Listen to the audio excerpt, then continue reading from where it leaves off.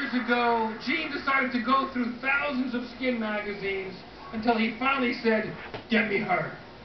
And his fairy tale courtship of Shannon Tweed began. Please welcome the centerfold of attention, Ms. Shannon Tweed.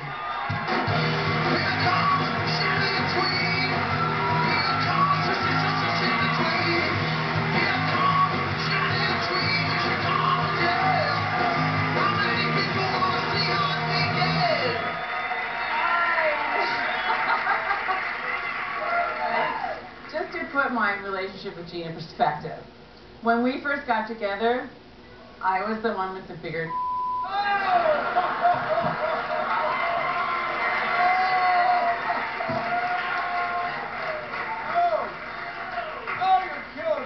And I'm sure you're going to all joke about Gene sleeping with so many women, but it's okay, it doesn't bother me.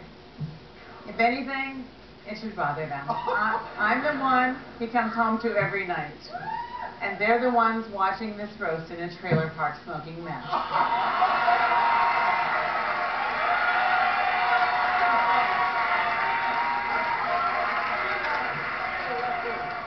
And it's true, for all his good qualities, Gene does have a gigantic ego. Let's put it this way, we have a mirror over our bed, but only on his side. The one thing I absolutely love about doing Gene's Family Jewels is that you guys get to see what a terrific parent Gene really is. He has a fantastic relationship with our kids, Nick and Sophie, or as Gene calls them, limited edition Kids Offspring Units 1 and 2. Oh, that's bad. Gene loves to lecture people about marriage too, I'm sure you've all heard it. What's wrong with everybody? There's a wife thing. I'm not married, I've never been divorced either. And the truth is, life would be less expensive if you did marry me. I mean, I would never spend our money like I spend his.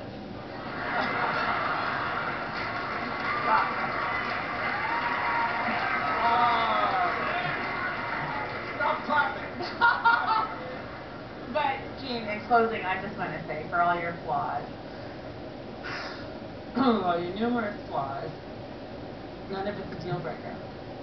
I love you so much, and I'm in it for the long haul. Or until you run out of money!